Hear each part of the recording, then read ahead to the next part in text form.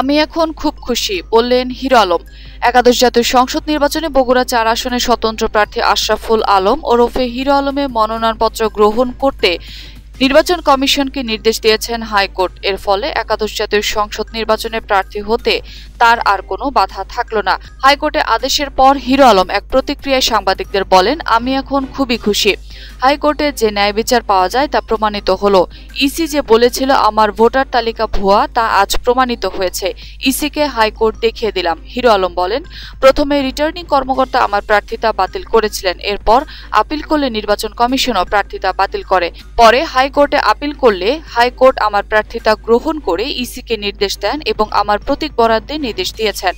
আমি এখন আমার নির্বাচনী এলাকায় গিয়ে প্রচারণা চালাবো। হেভিওয়েট প্রার্থীদের সঙ্গে প্রতিদ্বন্দ্বিতার বিষয়ে জানতে চাইলে হিরো আলম বলেন, মার্কা দেখে ভোট দেওয়ার দিন শেষ। মার্কা বা দল কোনো ফ্যাক্টর নয়, ব্যক্তি ফ্যাক্টর। নির্বাচনী মাঠে ব্যক্তি হিসেবে আমি জনপ্রিয়তায় এগিয়ে এবং শক্তিশালী প্রার্থী। ভোটারের সঙ্গে থাকলে জয়ের ব্যাপারে আমি আশাবাদী। আমি হিরোই থেকে গেলাম। হিরোকে জিরো বানাতে কেউ পারবে না। বিএনপি দুর্গ হিসেবে পরিচিত বগুড়া ৪ আসনে নির্বাচনী মাঠে থাকছেন ধানের শীর্ষে প্রার্থী মোশাররফ হোসেন, আওয়ামী লীগ সমর্থিত জাসদের প্রার্থী এবং বর্তমান সাংসদ একেএম রেজাউল করিম তাহসেন এবং জাতীয় পার্টির প্রার্থী হাজী নুরুল আমিন বাচ্চু। একাদশ জাতীয় সংসদ নির্বাচনে অংশ নিতে বগুড়া ৪ আসনে জাতীয় পার্টি থেকে মনোনয়নপত্র সংগ্রহ করেছিলেন হিরো আলম, কিন্তু দলটি মনোনয়ন না পেয়ে স্বতন্ত্র প্রার্থী হিসেবে মনোনয়নপত্র দাখিল করেন তিনি। গত ২রা ডিসেম্বর যাচাই বাছাই করে হিরো আলমের মনোনয়নপত্র বাতিল করে বগুড়া জেলা রিটার্নিং কর্মকর্তা।